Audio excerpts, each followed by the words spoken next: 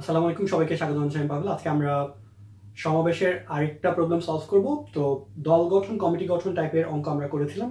এটার মতো রিলেটেড একটা প্রবলেম যে আমরা একটা স্কুলের কমিটি গঠন করব, এখানে ছাত্রদের থেকে বাছাই করব। তো এর আগে যদি আপনারা দল গঠন এবং কমিটি গঠনের অন্যান্য ম্যাথগুলো করে আসেন তাহলে এটা বোঝা খুবই সহজ হবে। তো প্রশ্নটা আগে পড়ি। প্রশ্নটা হচ্ছে, একটি স্কুলে 6 জন বিজ্ঞানের এবং 4 জন মানবিকের ছাত্র আছে, তাদের থেকে 6 জনের একটি কমিটি কতভাবে গঠন করা যায় যেন। 1 নম্বর প্রশ্ন, বিজ্ঞানের ছাত্রদের সংখ্যা গরিষ্ঠতা থাকে। আর 2 নম্বর প্রশ্ন, মানবিকের ছাত্র বেশি না থাকে। আমি এখন আপাতত প্রথম প্রবলেমটা সলভ করি। বিজ্ঞানের ছাত্রদের সংখ্যা গরিষ্ঠতা থাকে, এটা মানে হচ্ছে ওই যে 6 জনের কমিটিটা হবে, এখানে বিজ্ঞানের ছাত্র বেশি থাকবে। তো কিভাবে থাকতে পারে সেটার জন্য আমরা আগে একটা বক্স করে ফেলি। এখানে লিখি বিজ্ঞানের ছাত্র এবং এখানে লিখি মানবিকের ছাত্র। কয়জন থাকতে পারবে? আমার 6 জন দরকার। তো বিজ্ঞানের ছাত্র যদি বেশি রাখতে হয়, মানবিকের ছাত্র যে থাকতেই হবে এমন কোনো কথা নেই। সো আমি সবগুলো বিজ্ঞানে নিতে পারি, মানবিকের একজনও নিলাম না। তাহলে আমার কন্ডিশনটা ফুলফিল হচ্ছে, কিন্তু যে বিজ্ঞানের ছাত্র বেশি আছে।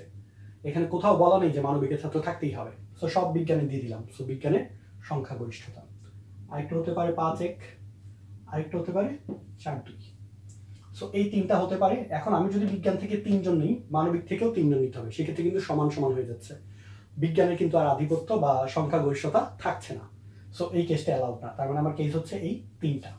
এখন এই কাজটা কিভাবে করা যাবে, এইগুলো আমরা আগের ভিডিওগুলোতে দেখেছি, খুবই সহজ। আমি জাস্ট লিখে ফেলি।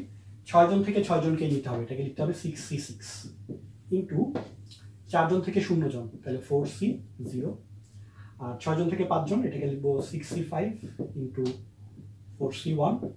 আর এটা 6 জন থেকে 4 জন, তাহলে 6C4 ইন্টু এটা হচ্ছে 4C2। আচ্ছা, এখন আমরা এই মানগুলো কিভাবে বের করবো, এগুলো আমরা গত কয়েকটা ভিডিওতে দেখেছি।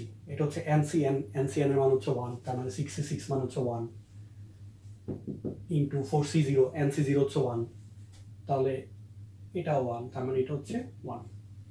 6C5, এখন এখানে আমরা সম্পূরক সমাবেশের কনসেপ্ট ব্যবহার করব। সম্পূরক সমাবেশটা কি ছিল, যে NCR সমান NCN-R, অর্থাৎ 6 থেকে 5 বিয়োগ দিলে হয় 1, তাহলে 6C5 হবে 6C1।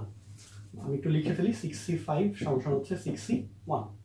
তাহলে এই যে 6C5 এর জায়গায় বলতে পারবো 6C1, আর NC1 মানে হচ্ছে N, সো এটা হচ্ছে 6, 4C1 হচ্ছে 4, সো এটা হচ্ছে 24।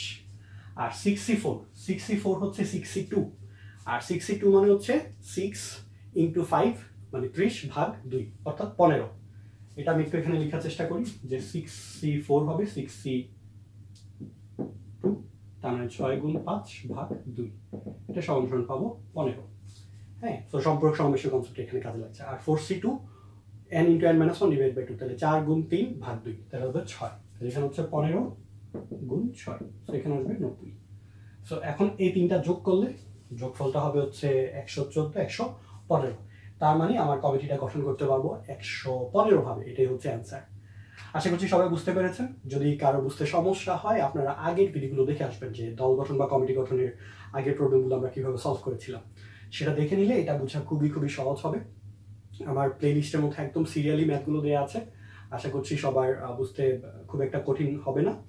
তো যদি ভিডিওগুলো ভালো লেগে থাকে, ফ্রেন্ডের সাথে শেয়ার করবেন। আর নেক্সট এই যে 2 নম্বর প্রবলেমটা এখন আমরা সলভ করবো, সেটা দেখার আমন্ত্রণ জানিয়ে এখানে শেষ করছি। আসসালামু আলাইকুম।